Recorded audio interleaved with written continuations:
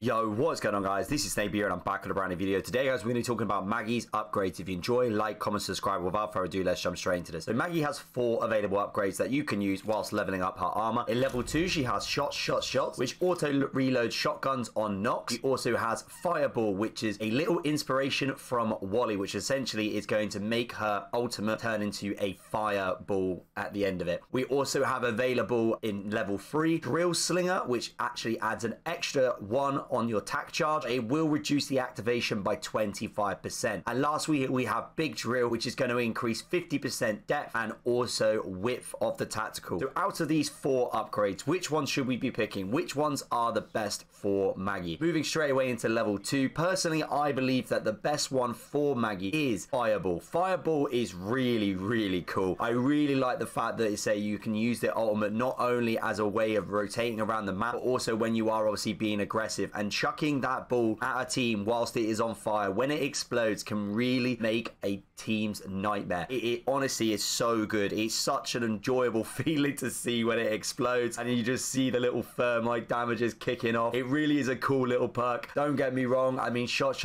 is a cool idea, but at the end of the day, I'm not gonna lie, I rarely use shotguns. I know Maggie's passive is that she can run faster with shotguns, but I rarely use them, and I always find that at the end of the day, this Fireball is actually just so good. I don't think I would pick shots anyway. I don't think it's necessarily needed as much as Fireball. So personally, for myself, I would always go for Fireball. Moving into level 3, we have obviously Drill Slinger and Big Drill. Now, out of these 2, they are very hard to decide which one is best. And the reason that I have sided with Drill Slinger is more because of the fact that teams often move out of the way of the drill. So when you only have 1 charge, it normally is a case of they can dodge it, and then you have to wait quite a while for it actually to reset. Whereas with Drill Slinger, you have 2 tack charges. Therefore, you can obviously place 1, and then if they move into the next position, which might be just slightly to the left of the rock, then essentially you can put another 1 in, and you're still dealing damages and knocking people out of cover. I found that this has been way more useful for me. I say Big Drill, I just say it's a very cool thing. Big Drill is very useful, but I just think the second tactical is so much better. Because I say, you can put another 1 in there at a different angle. You can obviously keep up the poke, keep on being a nuisance, and it really just helps deal that damage that will obviously make teams just run through their meds quickly. So that's the reason why I've gone for that. So the 2